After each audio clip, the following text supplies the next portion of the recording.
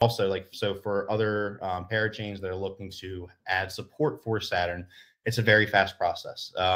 Assuming that we have done everything on our sides, which is, of course, we need to send an HRMP channel request, and we need to also submit PR. It's 2 to 3 lines of code of our custom XEM configs.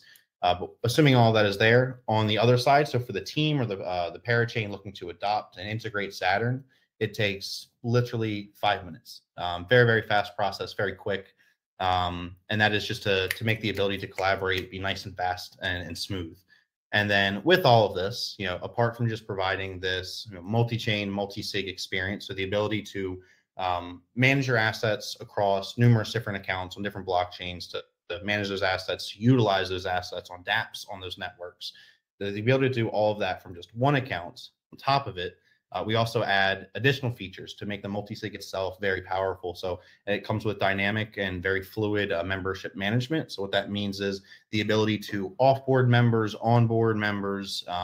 Governance is conducted through the multisig, very similar to how governance is handled on chain. So like, for example, with Polkadot, proposal is made to the chain, and token holders are able to then vote on the proposal. There's different thresholds that can be set. If they're met, if something passes, then it is executed on chain. This is executed in the multisig, and you're able to propose again the addition of new members, the removal of members, and you're also able to fine tune things, which is going to be a feature that will be kind of doubling down on a bit more in the future, which is what allows you to set custom roles and permissions related to those roles over each individual user. So a very, very powerful solution. The idea here is not only does it allow you to utilize your multisig just like you would want to, if let's say if you were an organization, you have an organization, you have many different departments, many different employees or members in those departments, which have specific permissions pertaining to what their responsibilities are, and us providing a protocol that allows them to build on top of that and essentially use Saturn to navigate as an organization across the entirety of the Paraverse without needing to set up different multisigs, fracturing, breaking apart that experience, and just kind of bring some harmony to the mix. So with all that, I feel like I've rambled a good bit about the pain points of multisigs and going on a good bit about what makes Saturn so awesome. So with that, I'm going to turn things over to Gabe, and he actually has a demo that he pre-recorded, and he will be providing commentary for, explaining, and it's going to be showcasing some very, very early alpha, I will say. So you're going to see a UI. This is not our UI design. This is just a prototype. We just want to have an interface so we can see what's going on, so we can make sure everything works, interact with it nicely. But yeah, just disclaimer there. The design you see now will be completely different from what you see coming up in the future. But nonetheless, the tech that is achieved and what's done it's really powerful. So I'm going to shut up, and I'm gonna go ahead, go to the next slide, and I'm going to give it to Gabe. So before you actually play it, let me explain what's going on so people have a sense of what's happening. This is a prototype UI we built that acts as both a dApp and a wallet. It's a hybrid. It serves as a dApp for you to actually use the multisig for you to do operations on it, but it also serves as a wallet for the multisig itself. And it uses Wallet Connect, which is a Wallet Connect v2, which is pretty new into the Polkadot ecosystem, to actually connect this dApp into other dApps as the wallet that's connected to them. So you see in this demo, you can play now, yeah. You see in this demo, I'm going to connect to my personal multisig, and then I'll use Wallet Connect to connect to our staking dApp for Tinkernet. Then I'll paste that code there, connect section. There it is, and then select the account in the dApp, and then now that the session between the multisig UI and the dApp is established, and I'm going to claim my rewards, both propose that and also connect to another account and then vote on it. I'm first going to show an early version of the assets page. I'm going to connect my actual user account, which is a member of this multisig, and then I'm going to just click the claim rewards button, which will propose that call in the multisig. Easy as that. You just do stuff as you would with a normal user account, but then it gets sent to the Multisig wallet. And then clicking propose, it actually opens my user wallet. So I'm proposing that call to the Multisig. And then it's going to show Polka.js. That happened, it was proposed. And now I'm going to go back to the UI to demonstrate voting on it. I'm going to connect to another account which is a member of the Multisig, and that Multisig is set to only need 2 votes. So as soon as I vote with that other account, it's going to execute.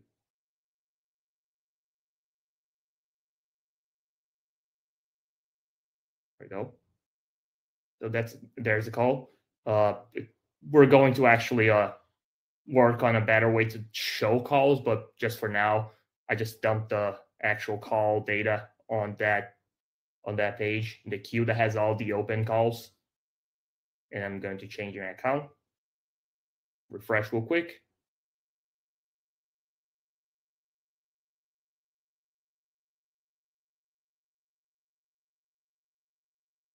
And then I'm going to vote A, which will then open my wallet again as the other member to send a call that will vote on this proposal in Tinkernet. And you can see there's also, I'm going to show you later a bit, but there's also a basilisk call in there.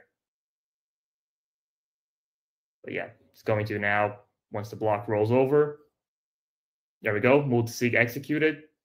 And then if I go back to the dApp, unclaimed errors 0, and I claim the rewards.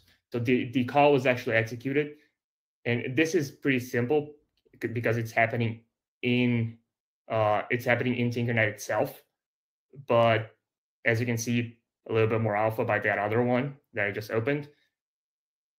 It can be done through XCM very easily, and for the end user, the experience would be very seamless. You wouldn't even, you would know, but if you were to just show this to someone else, someone that doesn't understand Saturn but knows multisigs, they would think this is actually multiple multisigs present in all those networks. But no, these are all in our network, and then using XCM, they are transacting in other networks while maintaining the same exact account. So they can actually do anything that user accounts can, because to the other chains, they appear as if they were users transacting through XCM. But through this UI, you actually be able to do all those operations in all those networks seamlessly. Yeah, so it's really really powerful. And like the main thing here is, while we showed a UI, like a little demonstration there of using Saturn to just interact with an application that's on Tinkernet. As you can see there with the call to Basilisk, and we now have actually everything set up with Picasso as well. So currently, individuals can actually utilize Saturn to manage and navigate their assets, navigate across Basilisk, navigate across Picasso, and through this one UI, through this one multisig. And like Gabe said, someone would typically assume that if you're using this on all these different networks, that this is like a multisig aggregator of sorts. But really, it's your one multisig which has an account on all of those networks, and you just manage it through this one entry point, so to speak. As of today, we have, and like I just mentioned, we have everything good to go set up with Basilisk, with Picasso. So Basilisk, of course, is the home where we did our first LBP. Picasso bringing IBC within the ecosystem, allowing us to kind of bring this feature over to assets within the Cosmos ecosystem as well. We are nearly there, looking towards moving forward to the final steps to have Saturn integrated with Kala, which is Fala Networks, Canary, or not Canary, but their Kusama chain, Bifrost on Kusama, and then of course the Kusama relay itself. Just waiting. We have one approval, waiting for 2 more, and then we'll be good to go with Kusama. And we immediately next have our sights on Moonriver, Shiden, Kintsugi. Very, very interested in bringing Saturn to those chains. And very important thing is, we actually just the other day, earlier this week. Yeah, was it just last Monday? All the days kind of blend together, to be honest. I think it was last Monday that we, I think it was Monday or Tuesday. Anyway, we announced the Saturn SDK. We announced the release of the Saturn SDK. And so with this, projects such as Talisman, Nova Wallet, Subwallet, and Polka Safe are now all able to tap into Saturn very easily and integrate it into their UIs if they so choose to do so. So with this, then, well, we gave our little our UI prototype demonstration. This would, using the SDK, allow them to directly, let's say you open up your ecosystem, your favorite ecosystem wallet, and then through that wallet, whether it be on in your browser or through an extension, or just directly, like from your mobile phone, being able to set up your Saturn multisig, your multisig accounts, and using that through the same wallet that you already know and love. So no need to have this kind of, even there, this fractured experience where you must have all of these different applications if you want to use this. If you're a one type of wallet person and that's your preference, then as long as they integrate and provide support, then that's the only wallet you'll ever need. So just something that we're very excited for, because again, Saturn is something that is powered by right now Tinkernet, and soon to be InvArch on the Polkadot relay. Well, it is something that's powered by our blockchain. It's something that we built really truly to service the entire ecosystem. I mean, kind of in the spirit of a common good, where we want to provide this key piece of infrastructure for the ecosystem that doesn't just help to elevate the user experience across the board, but also just helps to bring value to all of those different parachains. So for one, apart from just them being able to tap in and then just like that having the best multi-sig experience in the industry and providing that to their users, but they also bring a world of possibilities to their developers as well. So if someone is building, for example, this is Polkadot DeFiance, and if someone is building a DeFi application, whether this be on Shiden or be on Astar or be on Moonbeam, or wherever it may be, could be anywhere, they will be able to directly integrate Saturn into their dApp if they wanted to. And this could look like just providing a better non-custodial service, asset custody service, for their users, whether it's a VC or an institution, or they want to implement a type of like a multi-sig controlled vault system directly in their applications. They can do that as well. But the point here is that with Saturn, we are now able to, one, provide what I believe truly to be the best multi-sig solution in the entire industry, something that's provided here, it's secured by Polkadot, and something that we can really bring to users and crush any narrative around the lack of custody solutions. And we can provide this in a non-custodial way, so allowing users to retain control over their assets, no dependency on any centralized entity, and also building this out in a way to where it's very easy to adopt across the ecosystem, hopefully to become a standard, a multi-sig standard across the ecosystem, as we believe it's very important to achieve this, because as an ecosystem, if we can provide the best user experience possible, then that's just one really strong way to help bring more users over. And the unique thing about Saturn is it's not something that you could easily, if at all, be able to replicate or mirror in other ecosystems. In some ecosystems it's possible, in others it might be possible, but it's going to take a lot of work. Whereas here, it's now, it's powered by XCM, and it is I think one of the first application or products that we see being built out purely on the premise of XCM. But with that, I don't know how we are on time, but we tried to be a bit conscious here. So we have that's kind of it. That's a wrap.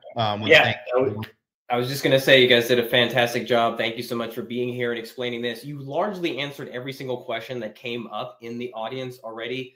But I know that Polkadot Vault has been all the rage right now, and that was the one you did mention. I'd assume that Saturn is going to work with the Polkadot Vault? Yes. Maybe perhaps not directly through our UI, but our UI is, as a member of the multisigs, you connect with other wallets. And we know the Talisman sub-wallet, and then Nova 2 using Wallet Connect, they do support Polkadot Vault. So using those as the proxy, you can use Polkadot Vault. Okay, I kind of figured that'd be the case because everybody was asking about the different wallets, but you guys already covered that. So thank you guys for being here.